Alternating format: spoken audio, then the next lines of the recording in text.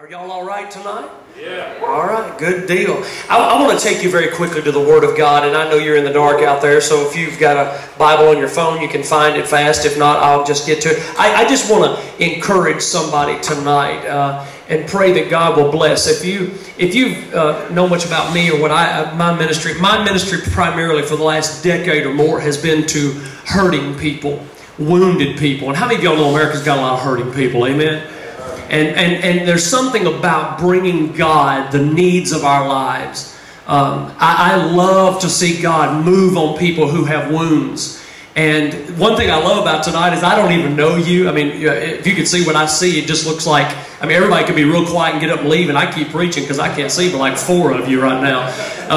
But only the people who haven't tanned this summer are the ones I can see right now. But what I love about a room like this is I may not know your name. I don't know where you've come from. I don't know where you're going. But the great thing about a night like tonight is this, is that everybody in here has got something behind you that you know now, if God hadn't been there, come on, help me somebody.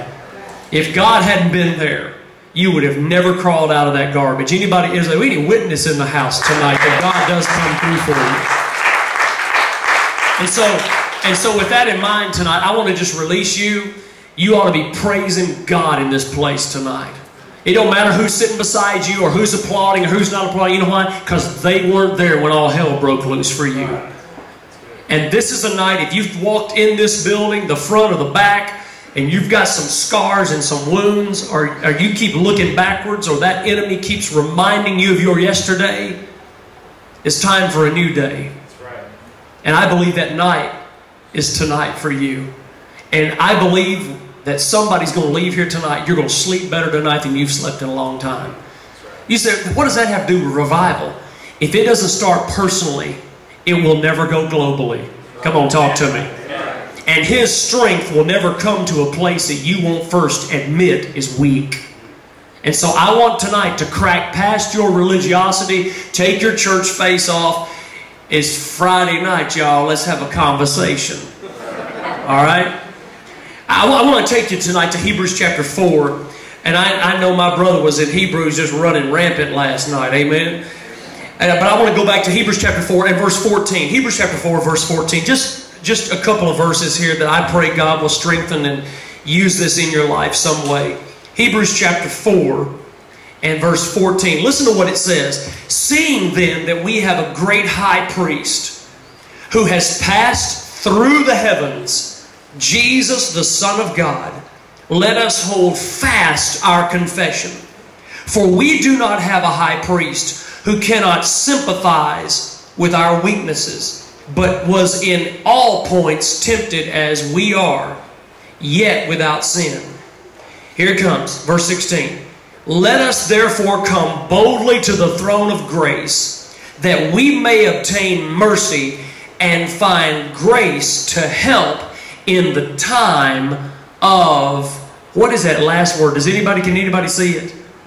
Need. I'm going to read it one more time, and y'all say the last word with me when I come to it. Let us therefore come boldly to the throne of grace, that we may obtain mercy and find grace to help. Thank God for that. Grace to help in the time of, say it with me, need. Everybody look this way. For a few minutes tonight, I just want to encourage you. I don't want to hold you too long. In fact, I want to get right to the end of it so we can watch God lamb blast this place. I want to talk tonight for just a few moments from the subject. If I can put a tag on this text. I want to talk to you tonight from the subject, all you need is a need. All you need is a need. You thirsty for God tonight? Amen. You hungry for God tonight? You sick of the dryness of your spiritual desert? You sick of drama on Facebook? I'm tired of drama chirping, amen, on tweets. Anybody sick of it? Does anybody in here just get sick of it all? You're ripe for a move of God. Because I'm going to show you for these few minutes that we spend together in the Word, all you need. Not 2 years of church services, not 15 years of volunteering. All you need to see the presence of God rock your world, squirrel. All you need is a need. Amen? Ooh, that's good preaching right there. Sorry, I'm going to have fun tonight. I feel good. I think my Starbucks is kicking in now. Yeah. There is no place that you can be, no situation, no problem, no circumstance, no matter how bad it may get in your life, that God cannot get to you. Amen, somebody. The psalmist said, if I make my bed in hell, you are there. If I take flight to the ends and the extremes of the earth, you are there. One time David tried to find God's birthday, and he went on a big search, and he concluded at the end of his big massive search, I can't figure out how old God is, and he said this phrase you'll remember. He said, from everlasting to everlasting, you are God. Colossians says, by Him all things consist, meaning that if God withdrew Himself from this cosmos, from this earth, from this world, this universe, nothing would hold together. It says in Colossians, by Him, not by Obama, not by Al Gore, not by Hollywood, by Him. Not by Buddha, not by Muhammad, not by Krishna. It says by Him all things consist. It means if God withdrew His presence tonight, everything would fall apart because all things consist. That means the chair that you're sitting in would fall completely apart if God withdrew His presence. Fabric would shred, molecules would burst atoms. If God withdrew, think about it, if God withdrew His presence, nothing would consider or continue composition because the book says, by Him, all things, all things, all things, everything in your life, everything you dream of, everything you envision, every physical manifestation that you see in this world, every intangible, by Him all things consist.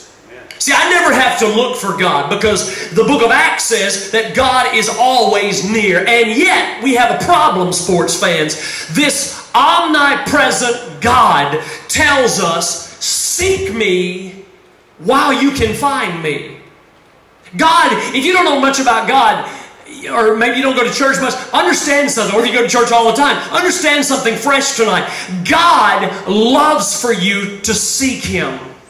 I don't understand that. I don't get it. But He likes... we have a God who loves to play hide and seek, y'all. I don't like it, but I like to be religious and say I found Him when I was a 9-year-old boy and life is good. And yet this God, this lover of my soul, loves for me to chase Him. What girl don't like to be chased by somebody that might love her into a relationship, a marriage, a life? But God loves to play hide and seek. Because there are moments in life, and I know you've had them, and I don't want to be the only honest person here tonight. There are moments when we say, God, where are you? Anybody? Where are you? It's what God said to Adam. Remember back in the beginning, God said to Adam, He said, King James Version, where art thou? It was after the fall, they'd sinned, they'd blown it, they were hiding, and God came walking through the cool of the garden and said, Adam, where are you? Where are you, Adam? Now understand something. When God asked Adam, Adam, where are you? God was not going around like you couldn't find your car keys, going to class. Where is Adam? I lost that little sapsucker. He was over here praising me, and now he's out hiding naked with some woman. I don't know where. Adam, where are you? Understand this. When God asks a question, you don't have something to give back to Him that He didn't know in the first place. So when God said, Adam, where are you? He was not saying, Adam, where are you? He was wanting Adam to admit where Adam is at. And tonight, maybe you're here because God is saying, Debbie, where are you? Ryan, where are you? Brady, where are you? Bobby, where are you? At this stage of your life, where are you? In other words, watch this. Let this hit your soul. Why are you so satisfied, Adam, to live without my presence? Where's your hunger? What happened to you, Brady? Jacob said one time, God was there, and I didn't know it.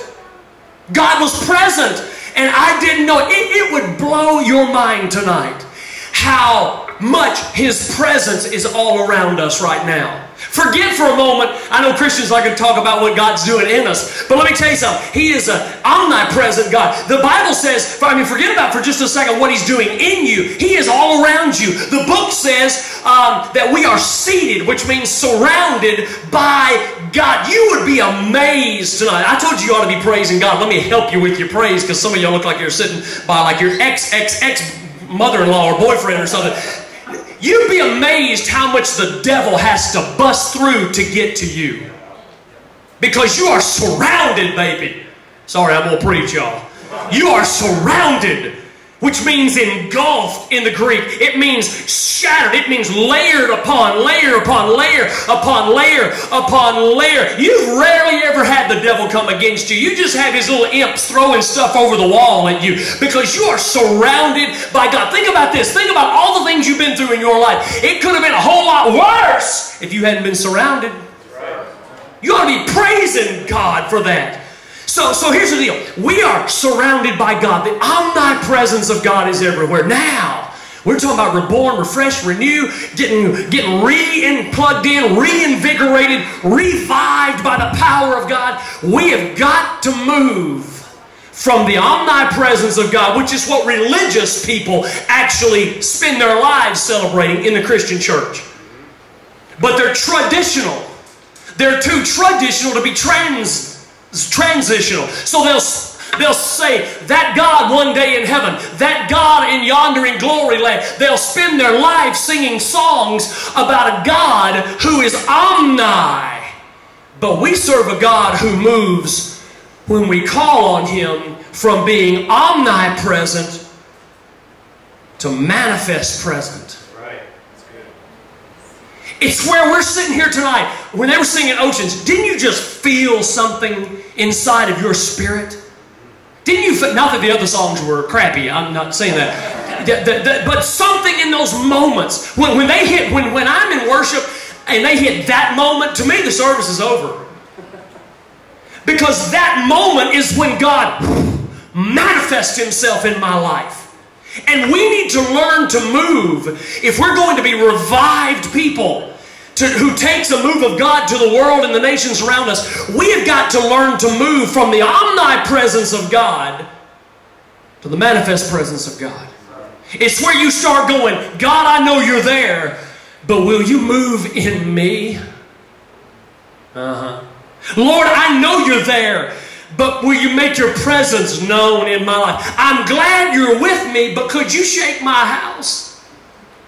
I want to walk in the manifest presence of God. So the question before the house is that, are y'all still with me? Y'all out there? Okay, all right, that's the introduction. Was that okay? The question I want to ask tonight is this. How do we move?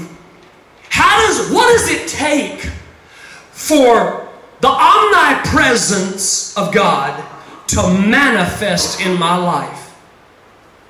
I'm not going to stand up here and say, like some denominational people do and theological people, that you can just get up here and command God and God jumps around like Santa Claus and like a puppet on a string. You don't do that. You're in sales, He's in management. That's right. Okay?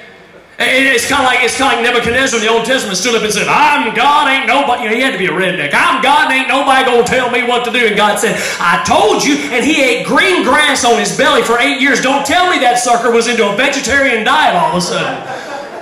You need to read your Bible more. There's some freaky stuff up in there. But I will say this, there are some things we can do.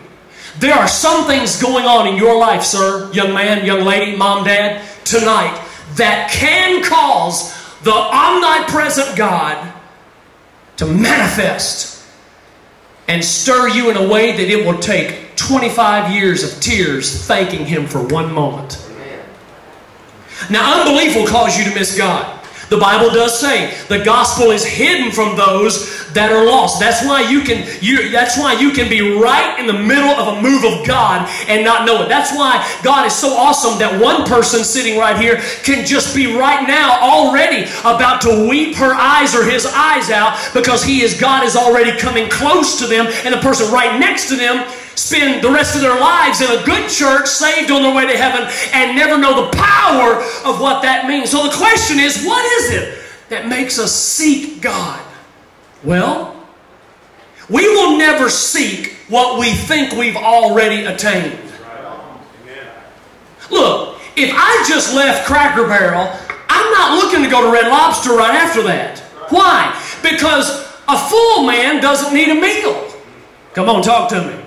There is a need for some kind of dissatisfaction in your life to make you want to go sit down and have a meal. Nobody just goes seeking to be seeking food. And guess what? Nobody just goes seeking God to seek God. Are you with me? Here it comes.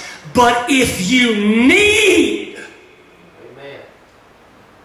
what you're seeking, you will go through hell and high water and breakups and relationship failures and all kinds of stuff to find the thing that you are searching for. Why? Because you don't just need it a little bit. You need it in the pit of your gut, and you know it's the only answer to your soul's emptiness. Amen. Look, I'm standing in the belt buckle of the Bible Belt. I've been in every kind of church service that I can tell you. I've been in stuffed the pews and climbed the walls. I literally have been in churches, I know you're going to laugh, where there are claw marks in the walls where some people decided that they were going to climb Jacob's ladder, I guess, to heaven. I've been in all kinds of church services, and what I have found in my life, it is never enough for me to want God or like God, watch me, or sing songs that make me kind of, sort of appreciate God, for me to move God's heart toward me. I have to have something in me that needs Him. And I don't mean just, I need you. My bills are past due, I need you. No, no, no, no, no. I mean, I need you. Have you ever been there? Have you ever just needed Him? Look at me. Do you need Him tonight? Have you been making stupid mistake after stupid mistake after stupid mistake?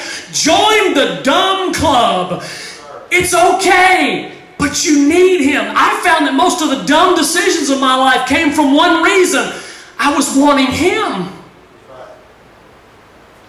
And I settled with what I could see instead of waiting for who I could not see, but who was much more real to me than anything. Vivian Green said this: life is not about waiting for the storm to pass. It's about learning how to dance in the rain. I need Him.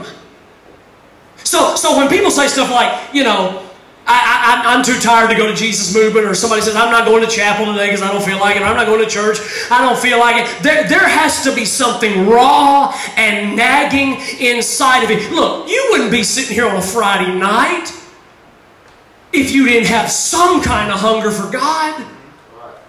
I need Him. Your friends will say to you, man, why are you so radical when they're singing that song? I mean, mascara was running into rouge, girl. You look like Alice Cooper. Y'all know who I'm talking about. You're like, I don't know who. I need Him. Why you shout and cry? Because I need Him. I need Him. And it's dangerous. I'm going to be honest with you. Y'all look nice and put together in here tonight. I guess because we're packed in here like sardines. But it is a dangerous thing I found in my ministry and in my life to sit beside somebody who needs God, because a needy person will jump up and kick the chair all over the top of you. A needy person will shout and there's no music going. Talk to me, somebody. A radical, needy woman will kick your purse over while she's praising God. A needy man will jump up and shout and won't give a flip who the preacher is. Won't care who's singing, because I need Him. I need Him. I need Him in my life. Why are you so radical?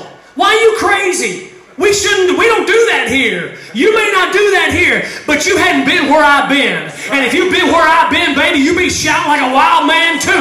I need Him. In fact, I've already gone through enough in my life that if I hadn't had God then, I wouldn't be here now to need Him now. So I'm going to praise Him now because of one reason. He was there for me then, and by God's grace, He will be there for me now because I need Him.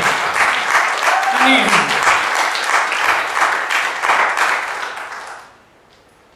the prophet, oh, you are not my goal.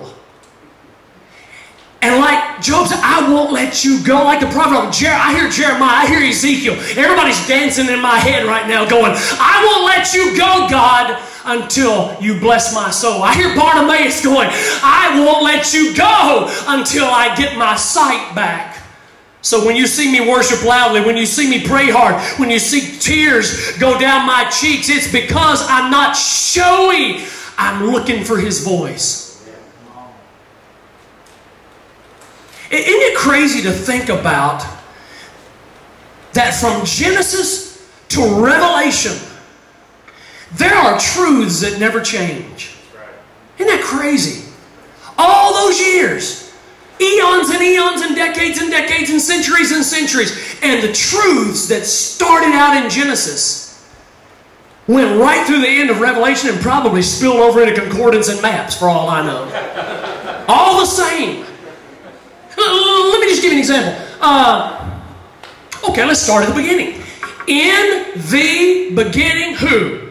God. Not man, not philosophy, not concepts, not ideas, 4 words. If you flunk that, close the book.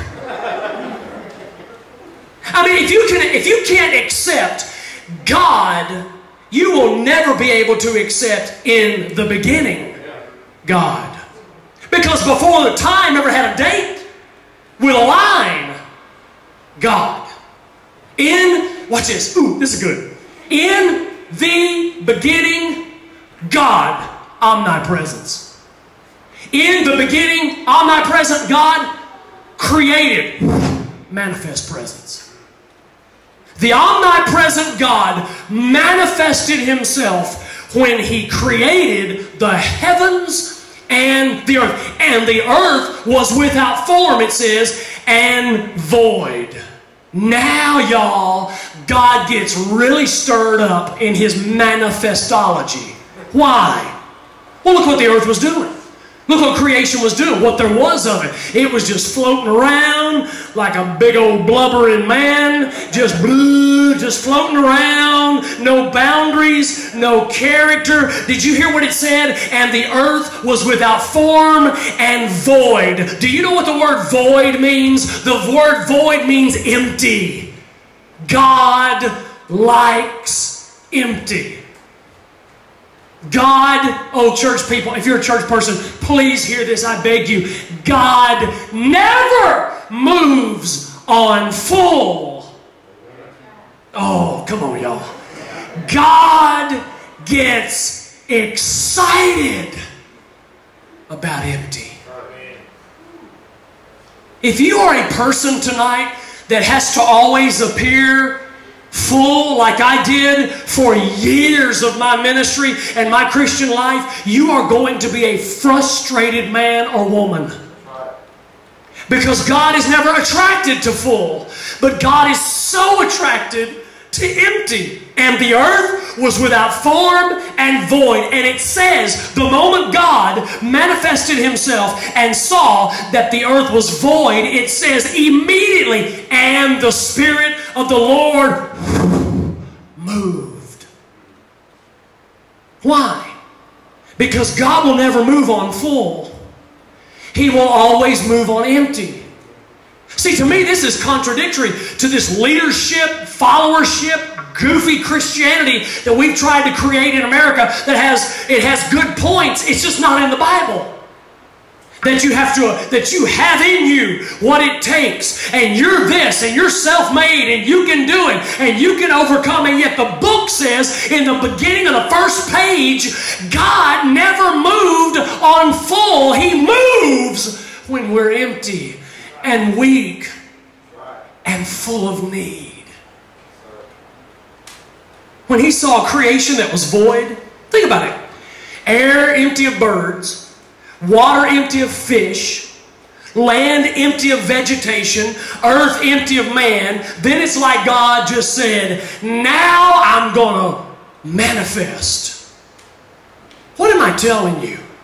Look at me, everybody. Come in real close. If you want God to move, I dare you to have a need. dare you to have a need.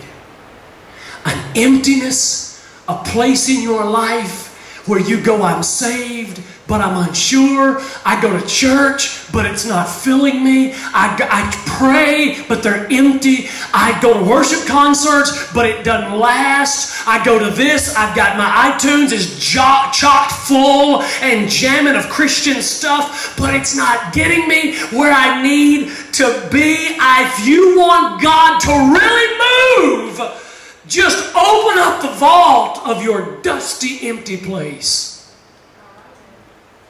and He'll manifest. Did you feel that? He just manifested. Because before there is a Word of God, before there was ever a Bible to put in on anybody's coffee table, there was a move of God. And He moves and mountains tremble. Come on, people. He moves and winds hush. He moves and waves lay down, slain in the Spirit by the power of a God who just rolls over and says, hush. You see, some of us can't get God to speak because we can't get God to move. But I found in my life, and I'm just being an elder brother to some of us, I have found that when I am so desperate and I am so sick of me, that's when He says, now, let me show you how bad I am. I remember years ago, I don't even remember where I was. I was somewhere preaching and I was really nervous. And I don't know why I was nervous. I mean, I did it every night of my life. And I was just so nervous. And I was like, golly. So I was in a little back Sunday school room with bird egg blue paint on cinder block walls, and it smelled like mold from 1844 down there. And I was hauled up in this Sunday school room, and I was nervous. I was pacing. And I mean, I bet there wasn't 150 people out there in the sanctuary, and I was just as nervous. And I just prayed this prayer. I said, God, why am I such a wreck? And as clearly as I see the four of you that I do see, God spoke in my heart. I didn't see an angel, wasn't nothing out here, but God just spoke in me. And as clearly as I see the four of you, all of a sudden God said this. He said, Brady, do you know why you're so nervous and so messed up? I said, why? He said, because you're more worried about what they think of you and what they're going to think of you than you are glorifying me. You are more self-conscious than you are God-conscious. And as long as you are self-conscious, Brady, you will never know the power. See, some of you have yet, I hate to tell you, but I got one shot tonight. I'm going to load my gun and just blow you to pieces. Some of you still think this Christian life is about you. And I can smell you 100 miles away. It's all about what God's going to do in my life. And oh, gee whiz, God is just the best God. And He just loves you, and He accepts you, and He does love you, and He does accept you. And now He's wanting to manifest so He can change you and make you a fresh person and update you to where God can move in your life. Let me tell you something. Somebody told me years ago, it is better, Brady, it is better for you to be hated for what you are than loved for what you're not. And some of us just need to decide, who are we and what are we going to be? So here's the deal. God can make you so desperate for Him. Can I ask you something? Let me just time out. Is there anything stirring in you right now? I mean, seriously. Is this more than just great worship and a wild little preacher up here? Is it more to that? Has the Christian life become more? God forgive us, Ryan. God forgive us, y'all. That we've got so many stars in the church today, you can't see Jesus. Right. That's right. And to be honest with you, I'm tired. I'm weary. And I used to strive to want to be some of those people until I met some of them. And I'll be honest with you, there are times in my life I still wish, do you know what a celebrity is? A celebrity is somebody who lost themselves to find something that was fake. And the church is full of it. And your iTunes are full of it. And your favorite preachers are full of it, some of them. And we have elevated all this stardom when all God wants to do is penetrate your heart. And give you a freshness that when you become desperate for Him, He moves on you. The moment you decide, lady, I don't care who wants, I don't care if I lose friends, I don't care who's looking at me, I'm willing to put my dignity aside, shatter my alabaster box, and put my forehead in the lap of the only one who matters in my life. God will not speak where He cannot move. You said, Brady, how do you know that? Been there, done that, bought the whole t-shirt factory. You say, yeah, but that was before you became a Christian. That was years ago. No, man, that was last week. And God said, let us create, let us move, let us move in the power of God. You see, here's the deal. We've done something bad in the Christian life. We through the publishing companies and through television and through internet, we've done something really wrong. And it's this to a lot of people. We've told people that if they just come to Jesus, they'll never have a problem. Their dog will never pee the rug. I mean, they'll be dating Magic Mike within 3 days, and he'll have Jesus all over him and biceps. You'll never have a problem. You'll never go broke. You'll never have bankruptcy. You never all that. And yet, that's not the reality. Let me ask you something. When has God done the best of moving in your life? When you were completely and utterly broke, helpless, had nobody to turn to, nobody to run to, not a person, nobody could help you, and you shut the door of your dorm room, or you shut the door of your closet, and you got down on your face and you said, God, I can't take this another moment. Breathe on me, Holy Spirit. Move in my life. I need you. And all of a sudden,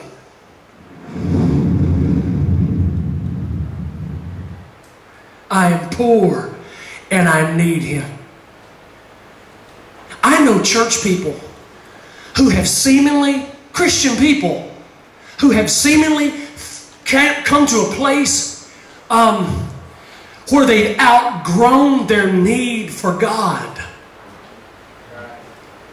Young people, don't you ever get where I am half of my life thinking I can do this. Don't you ever, if I never see you again, don't you ever outgrow your need. Don't you ever lose your tears. Don't you ever lose your soft heart. It will set you back 20 or 30 years in God's destiny for your life. The moment you think you clean up and you really repent and you've really got involved in church, and you think, because I've done this, I'll never have a need, I'll never have a problem. It's not true. I have found in my life, and I found it the hard way, y'all, God will always keep you in some kind of a need. I'm serious. I would love to success manual you up here and say, come to Jesus, and you'll never have a problem. Life will be good. It's BS. When you come to Jesus, all hell will break loose in your life. Wow, who wants to sign up for this one tonight? It's just true, isn't it?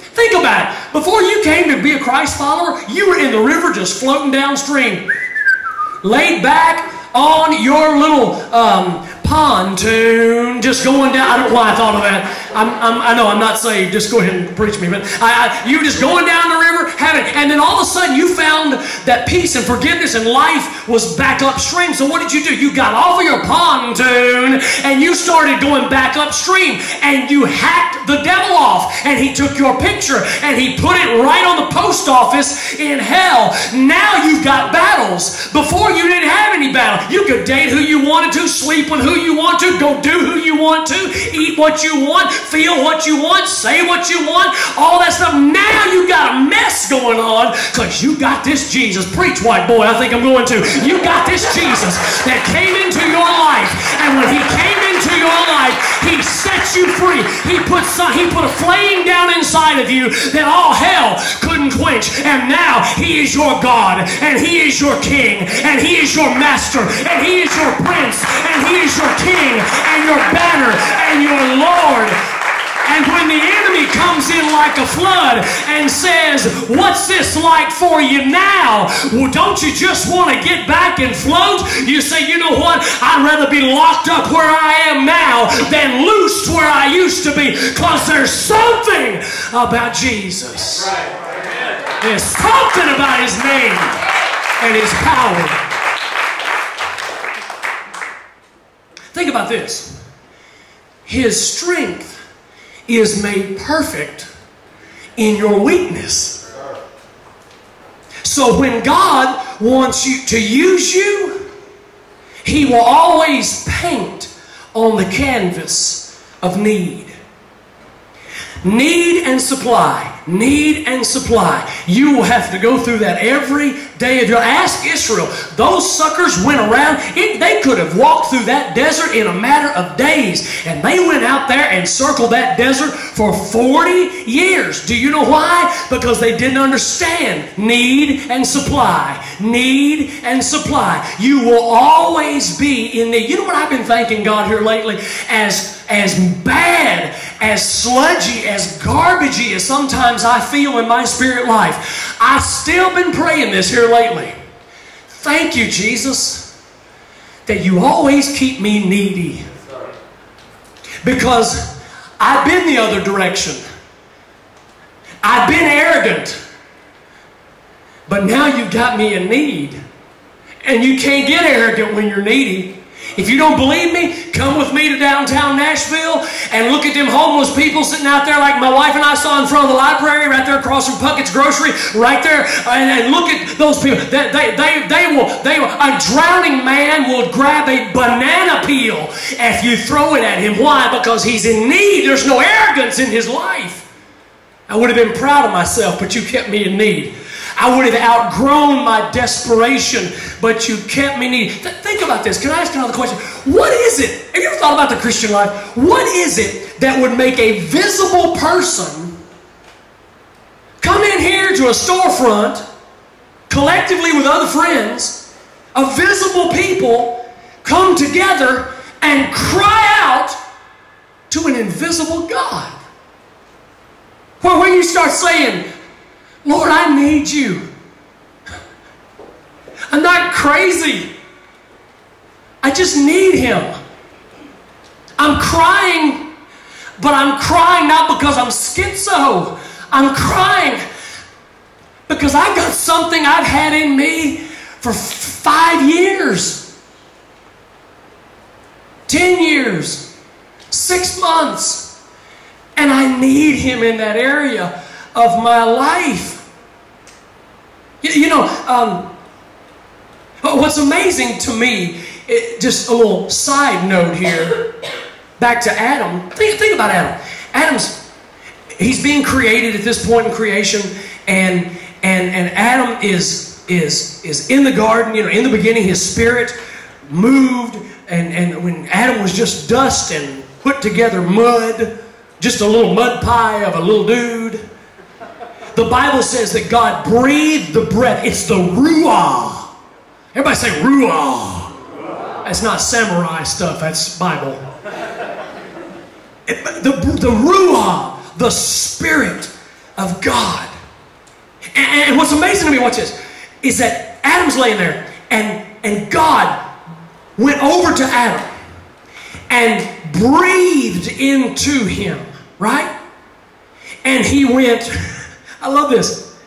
He breathed into him. And when God breathed on and into Adam, he ruahed on and into him. And the Bible says that Adam woke up. And the first face he saw, y'all, was the face of God. His first breath was the breath that had gone into him. Preach honky, I will. When God breathed into Adam, ladies and gentlemen, watch this. He just breathed out what God had put in him. Can you imagine? He woke up and his first exhale was the breath of God. It's ruah in Hebrew, it's pneuma in Greek. Romans 8 says, if the spirit, the pneuma, the breath that raised Jesus Christ from the dead is living in you, then it says God gives you power and life. So when a baby is born, it has to breathe in and out before the whole delivery room will settle down a little bit. Do you know why? It's just God leaning over the balcony of glory, making sure the human testators know that that baby, the first breath that comes out of that baby is his breath that went into him. Good God. That means when you sit across the table with your atheist friends and they say, there is no God. They just ruined by God's permission. So when they say, there is no God, you ought to look back at him and go, Ruah. Numa. That will end your conversation. That'll end it. I mean, they're going to say, I told you there's some freaks in the church, man. This woman just spit peas all over me in the lunchroom. So here's the deal.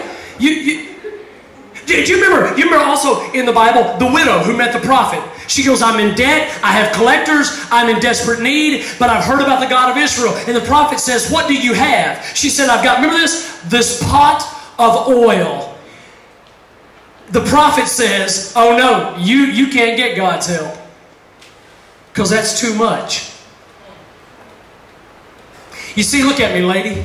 As long as you think you can float Christianity through your life, sir, as long as you think you can do it, as long as you think that you've got everything it takes to do it, think about it. In your own arrogance, you will stop getting on your face and crying out to him for further directions. So when the widow said to the prophet, I've got this oil, God said, then you've got too much for God to use. He said, go borrow more vessels. Translation, make it real needy. Make it real bad. Bring him in the house and shut the door. And the widow said, well, what about this pot of oil? I went and borrowed all these other things, these other vats. Now what do I do? And the prophet says, pour out that oil, but it's all I have left. You're not with me. It's my singing ability. It's my instrument ability. It's my preaching ability. It's my ability for the degree that I'm in college for. It's my oil. It's my gift. It's what I have. The prophet says, pour it out. Why pour it out? It's full. That's what's wrong with it. Why, y'all? Oh, get this tonight. Because we have a God who never will bless what is full. He will only move on what is empty. This water bottle that I brought up here is 3/4 full of water. That means I can only fill it 1/4.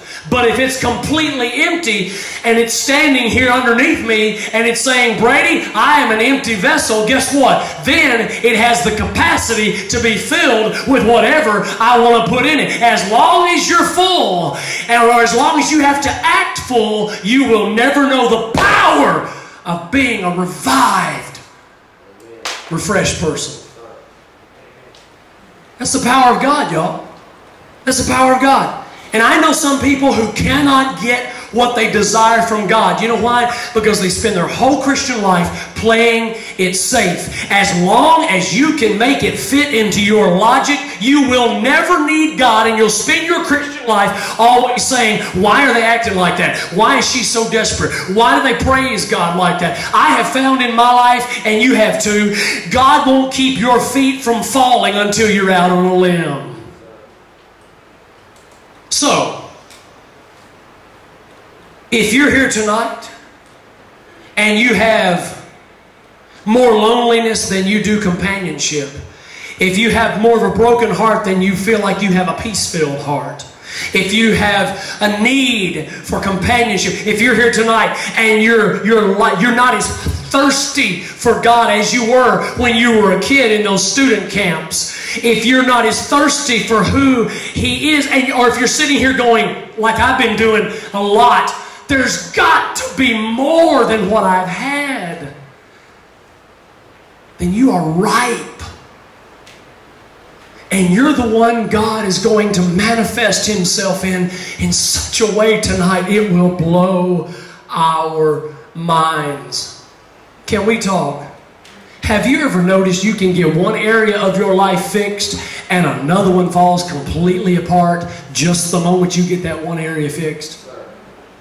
Do you know why that happens? God is trying to keep you in need. And God only anoints who's got the guts to pour out in His presence. And here's the deal. It's as you're pouring out. It's as you're pouring out in front of Him. The Bible is full. The widow, as she poured it out. The marriage of Cana, it says, as the vessels were being emptied of water, it turned into wine. As we're pouring out. It is the will of God for God to see us pour out first.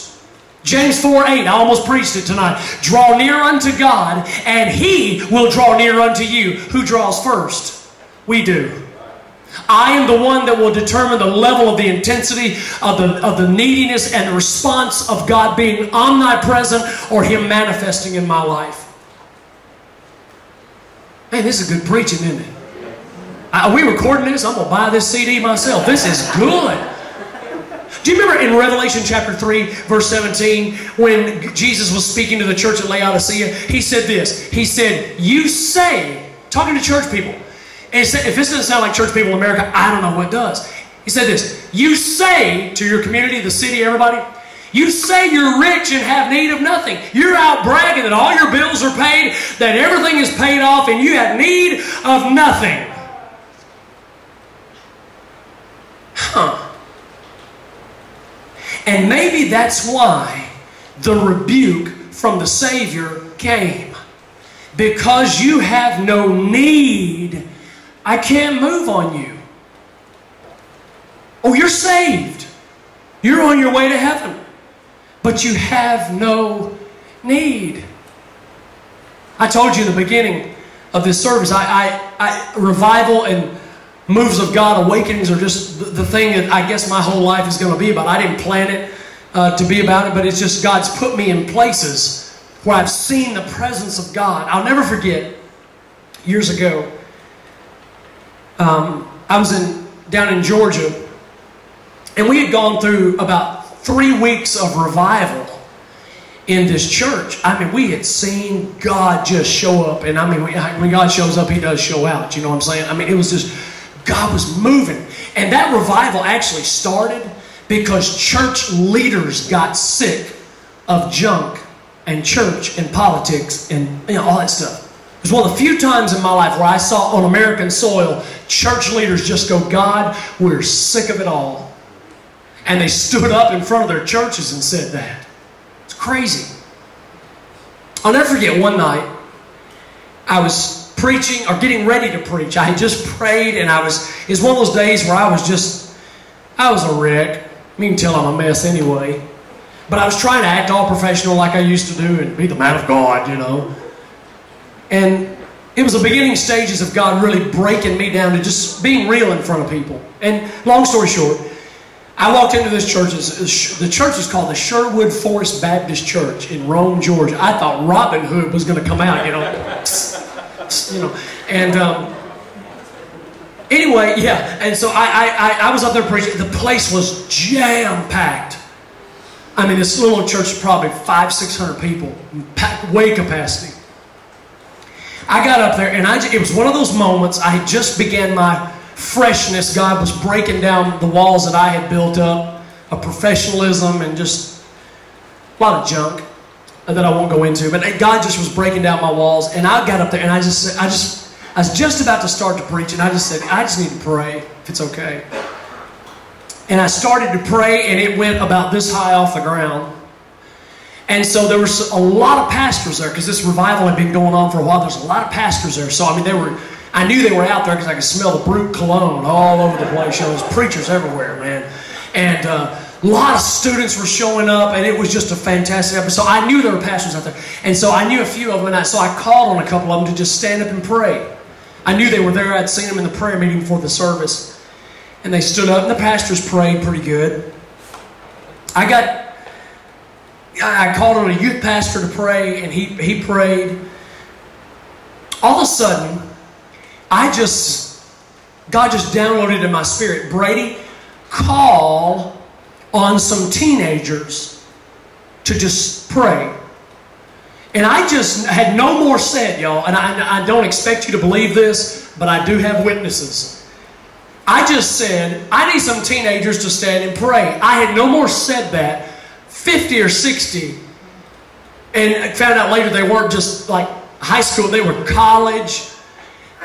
Jumped up and just all of them praying at the same time. In a very traditional church. Praying. I mean, just praying. When their prayers died down one after the other, I couldn't hardly see her. But I could see the silhouette of a beautiful blonde-headed girl standing in the balcony. She had both her arms out like this, best I remember. And she was praying at the top of her lungs.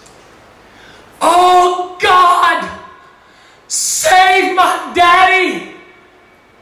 Save my daddy! God, he needs Jesus. God, save my school. Lord, our town, our county, Floyd County, Georgia, is so dead religiously. God, would you come? Would you save? She just prayed like I'd never seen the best celebrities in the church pray. You don't want to hear this next, but I'm going to tell you what happened. It was as if God reached under the platform, under the foundation of that church, y'all, picked it up 3 or 4 feet. I don't expect you to believe me. 3 or 4, maybe 5 feet off the ground. Let go of it and slammed that church to the ground. I turned around and my best friend is named Dr. Jack Fisher. Jack Fisher was on the platform to my left on this church. He was coming up to pray for me. When I turned around, Jack was praying himself, and I looked over at him and I said, go out and tell me that there's a thundercloud, storm, or something over this building. He walked out the little side door, came right back in and said, Brady, there is not a cloud in the sky. I turned and looked, and there was 550, maybe stretching 600 people in that building. When I turned back from seeing Jack turn, I looked out, y'all, and 430 or more were flat on their face in repentance. You see, God had come. And the need of one girl set a church on fire. Because God doesn't move on full. God moves on empty. I spent weeks, then years around Rome, Georgia. Not because I had good sermons, not because we had good music, not because we were relevant, but because God, people were funneling and eating and drinking off the hunger and neediness of a young girl who was praying, oh God, I don't care what anybody thinks. All I need is a need, and I give it to you.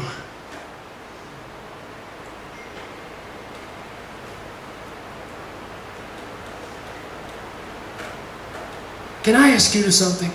Man, do y'all feel God in this place? Look at me.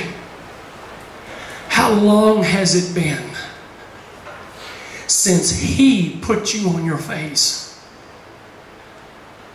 Not because you were full or it was the thing to do in your youth service or your college student or at Passion or wherever you... How long has it been since you unlocked that door of that thing that everybody's told you, the enemy has lied to you and said, push it down, push it down, push it down. How long has it been since you cracked that door open, let the spider webs out, let some fresh light come in that dark place and said, God, I bring you the neediest child of yours in the world right now. I don't care what anybody else thinks. I don't care what anybody else says. I just want your presence to manifest in me. Did you know there's not a singer in the world that can make you do that? There's not a preacher in the world that can make you do that. But if you'll crack open the crusty door of the greatest, deepest needs of your life, I'm telling you, God will manifest in your soul. There are moves of God in my life, and I know I've preached too long, but get over it. I love you. There are moves of God that have happened in my life. I will spend the rest of my life still shaking my head going, I have no idea what He did right then. And it was so beautiful, I don't even want to try to explain it. Amen? You know what I'm talking about, don't you? I just don't even want to try, because I know that your God, my God, our God is so utterly creative, He never even replicates or duplicates the same snowflake. That means tonight in this room is a moment you don't need to do anything except put your pride down. You need to put your dignity aside.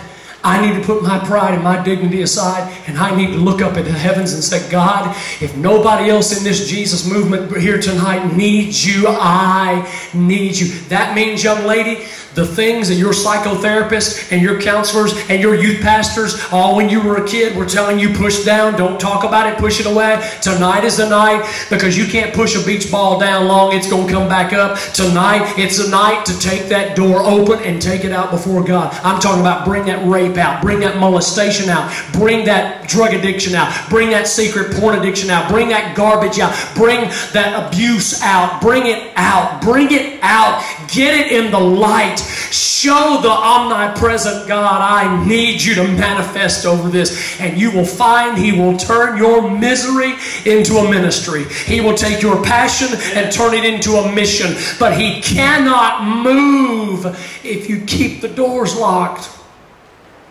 Do you know what that means tonight? That means tonight you're in a safe place. No, you are. It's okay to cry. It's okay to weep. It's okay to come before God tonight and say, God, I am a wreck, and you know it.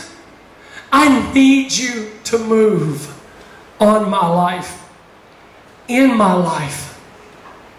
I found in my life, God usually manifests Himself most of the time. Sometimes because I call on Him, but most of the time He'll do it in spite of me, because He's a grace-filled God. And He'll come and start ministering to me and knocking on that door. And I'll do this sometimes. I'll say, God, don't do this, because when I cry, it's not pretty. When I cry, it's ugly. God, move in my life. Think of the best church service you've ever been in. I mean, or the best moment in your life, apart from your salvation experience, where you just thought, if it gets any better, I'm going to spill over into heaven. Remember that moment? Remember how you've been chasing that moment ever since it happened? Well, let an old guy tell you something. That doesn't even come close to what He could do. You haven't even touched the tip of the iceberg of the manifesting presence, nor have I, of a holy God, when we crack open our souls and go, I need you. So if you're here tonight and Christianity's been a game to you, you don't really have Jesus in you. Oh, you go to church occasionally, but He's not real in your heart. That means tonight, the omnipresent God that you feel swirling around you sometimes, shows you a beautiful mountain, does whatever, He can come into your life tonight. Amen, born again? Amen. He can come into your life.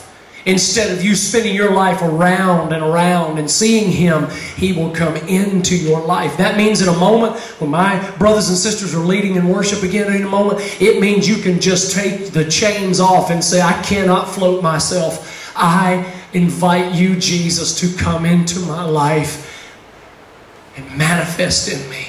Be my Savior, be my Lord. It also means this. In just a moment,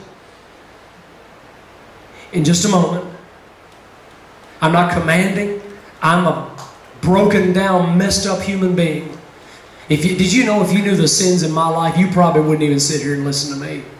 Now don't get cocky. If I knew the sins in your life, I probably wouldn't talk to you. But the great thing about tonight is that we're a colossal collection of moral foul-ups. And here in just a moment, I'm going to pray. My brothers and sisters are going to come and lead. I don't want anybody to leave this building unless it's an absolute emergency. And in a moment, as I pray, I want you to splay yourself before God. If you have to get out of your seat and come and get on your face at this makeshift altar, there's plenty of room at the front. And if you have to stay here till midnight, if you have to stay here till 3 o'clock tomorrow afternoon, my God, if you have to stay here till the sun rises, if you have to stay here until tomorrow night's service, be willing to do it, to bring God the needs, the emptiness in your life. Come before God and say, God, I'm empty and I need you. So, no heads are bowed, no eyes are closed, no traditional stuff here tonight. Is there any woman in this room who would simply say, I just need you. I'm a wreck. I need you. I'm so hungry. I'm so thirsty. Is there any brother here tonight who would just say, I don't even know what to do, but my stomach is jumping out of my ears right now. I need you, God. I need you. And whoever cracks the first moment will break the membrane, and the worship of God will begin. And all of a sudden, what we felt as omnipresence tonight, He'll start manifesting Himself in this place. If you're thirsty for God, if you're hungry, it means there's water somewhere. It means there's bread somewhere. So when I start praying, whoever you are, I don't know who you are, but God's working on somebody here. I want you to get up out of your seat. I want you to go to your face. Yes, go to your face and say, God, I am the one. I need you. I'm so hungry for you to move. All I need is that need. And God, I bring it to you tonight. Are you ready? Man, don't y'all feel God in this place? He's coming. He's coming. He's coming. He's coming. It means tonight you don't have to act like you weren't an abused person. It means tonight you don't have to continue to act and act and act. You can just splay yourself before a holy God tonight. You're in a safe place. Nobody's going to get up in your business. Nobody's going to hurt you. It means tonight you can just come before God and say, God, I'm a better Baptist than I am a Christian. I need you. I'm a better Catholic than I am a believer. I'm a better Methodist than I am. What I need you. I need you. I feel you sometimes. I know you're there. But God, I need you. Some of you, one more thing, and then I'm going to pray. Some of you, you're not going to do it for yourself tonight because you're a selfless person. I know you are. But you have a brother in California, like that young girl. You got a daddy who's strung out right now in prison or at the bar. Some of you have just gone through a divorce, gone through pain, gone through agony. Tonight, You don't display yourself before God in your stead. You do it for somebody that may be 3,000 miles from here. But there's no distance in the power of the Spirit of God. Amen. Are you ready? Are you ready? Is there any woman? Is there any boy? Any young man? Any daddy? Any worship team leader that just says, I don't care about anything. I want you to get up out of your seat and either go to your face at your seat or find your way to this altar. If it's for one person, it's worth the whole night. Say amen, somebody. Amen. We're not about numbers and getting everybody into a froth. We're about somebody cracking open their heart fresh and saying, I need a fresh move of God in my life. It's time. It's when all the hell's been about, all the pain. It's all culminating right now. Are you ready? Let's pray. Father, in the name of Jesus, I pray for your anointing, your power, your glory to come in this place. God, I ask you from the back row of this balcony to this platform, I ask you to send your power and your spirit in this place. Send the kind of anointing that breaks yokes and bondages and sets women free and sets men free and sets all captives free. I pray you do it in the mighty, awesome name of Jesus. The name above every name. In Jesus' name. Amen. Humble King.